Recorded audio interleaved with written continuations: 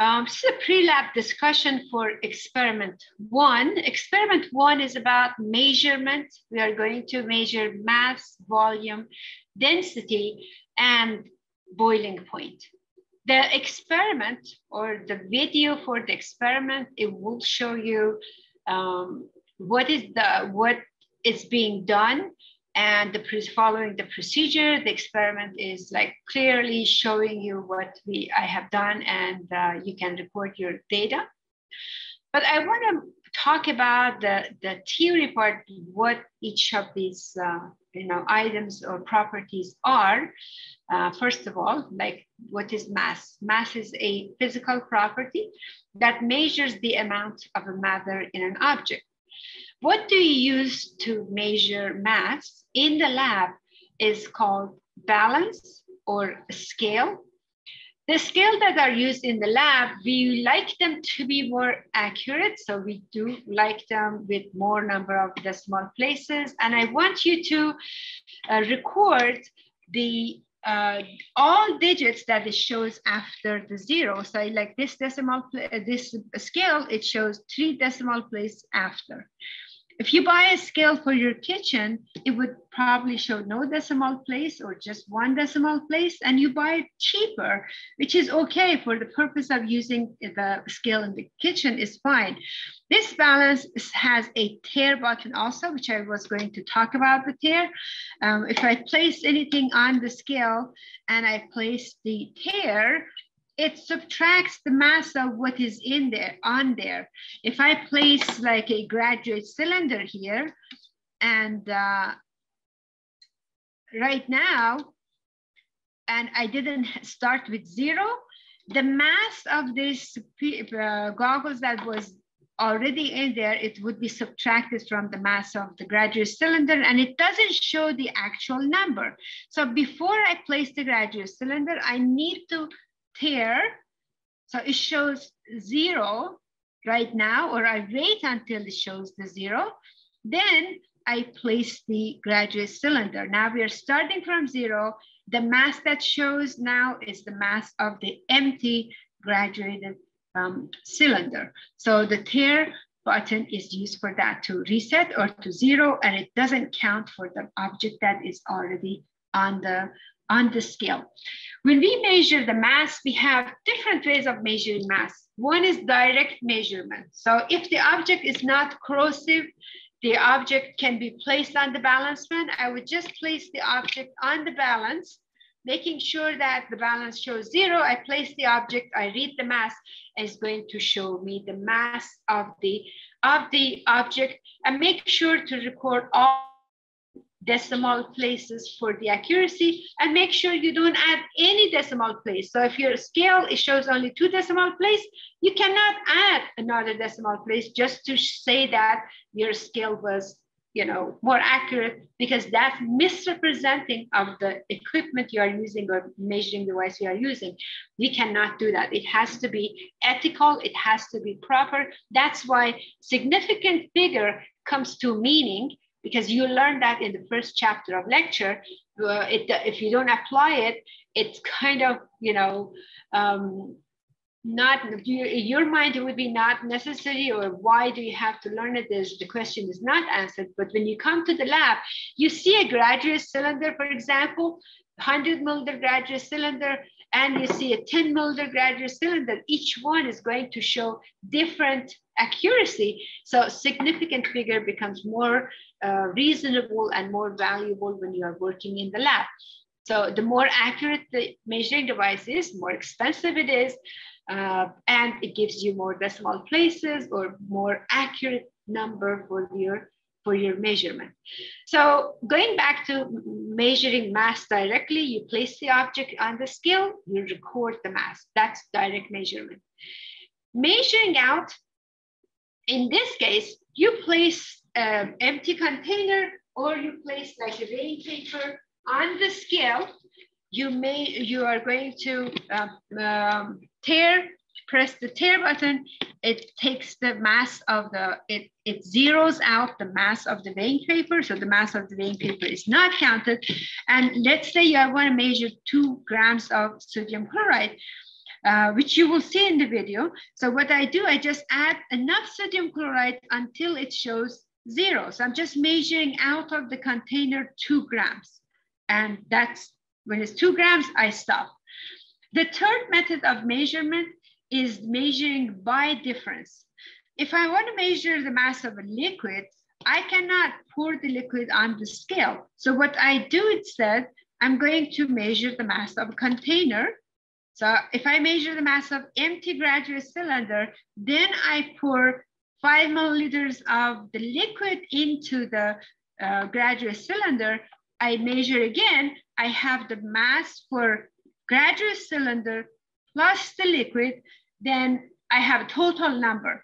When I subtract it, I get the mass of the liquid. Okay, so that's for 3 different methods of measurement for the mass. Now, how would you measure volume? Well, if you're measuring volume of a liquid, we have equipments that we have in the lab. Some of them are more accurate than others for measuring the volume. Burette, which is the device that is showing in this picture, is very accurate. Pipette is very accurate. Graduate cylinder is somewhat accurate for measuring volume, and depends if you are using like 100 ml graduate cylinder. These numbers like shows between the 100 and 90. You see those numbers, there are like 10 small lines. And when you do your calculation, each one of those small lines, it shows 1 milliliter. So if the number is between 94 and 95, you could see that is more than 94, less than 95, and you estimate the last digit. Your last digit is going to be in the 10th place, 1 decimal place only. When you use a graduate cylinder, this 10 milliliter graduate cylinder, this graduate cylinder has the lines that it shows like with 10 and 9, and between that you have 10 smaller units.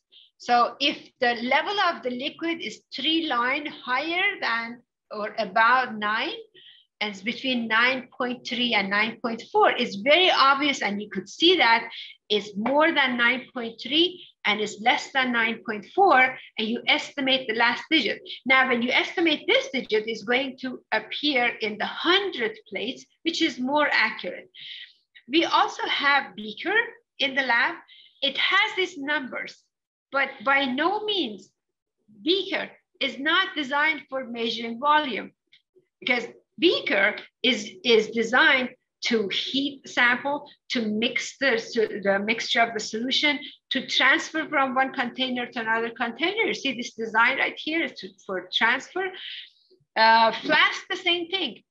It's used for mixing, for titration. You will be using it in the lab a lot for mixing and titration, but is not for measuring. It gives you approximate number. So these are not accurate equipment for measuring volume. Graduate cylinder is reasonable. Pipette and burettes are the most accurate. When you are measuring liquid, especially if it's water soluble or aqueous-based liquid, because of the adhesive forces between water and the glass, is going to stay in a curved shape, like a curve down. So we do have a meniscus. This image shows the meniscus for this liquid, basically is the lowest point of the curve. Your eyes should be at the same level. You don't want to look from the top or from the bottom to read this, level of the liquid. So your eyes should be at the same level as the meniscus. So when you are reading the number, you are looking for the meniscus, and this number is the level of the liquid is between 20 and 21. So if you count these small number lines, you have 10 lines, and that means each line is like 0.1. So if we count down, because this is a burette, the numbers are increasing up, down. That's why we're counting down. 20, 25, 26, 27. So everybody could see that this level or the meniscus is between 20.7 and 20.8. The number that you are recording, it should be between 20.7 and 20.8. And you estimate the second digit or the second decimal place.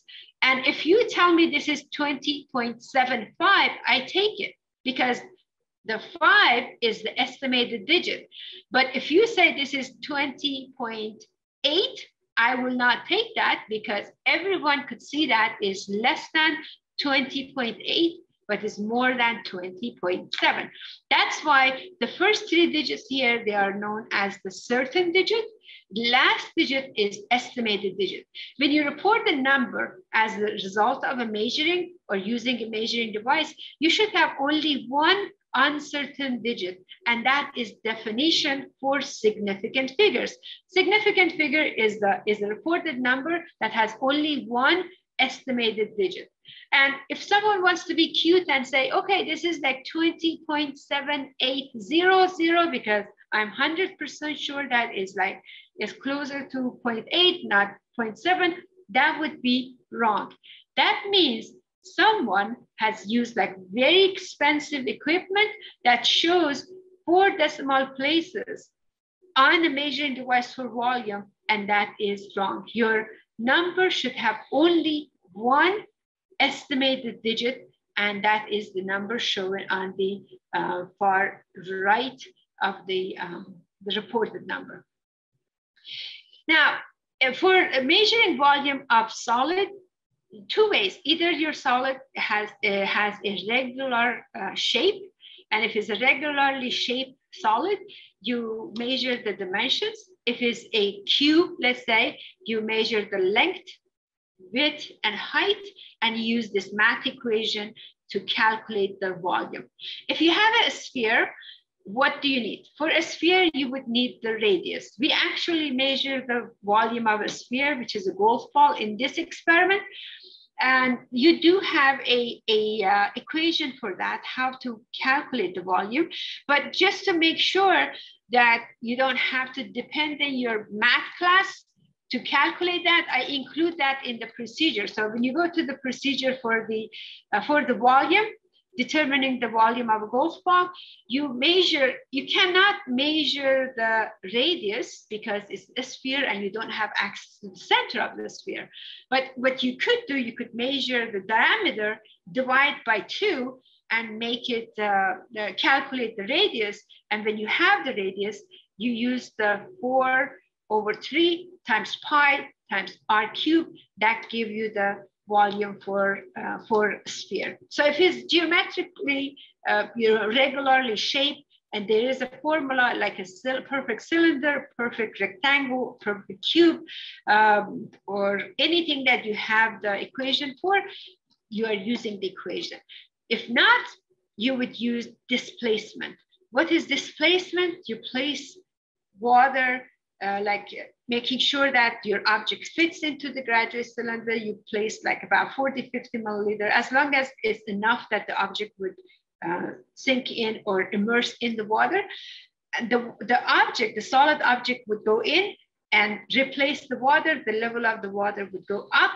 You have initial volume, final volume, and you record the difference as the volume of the solid.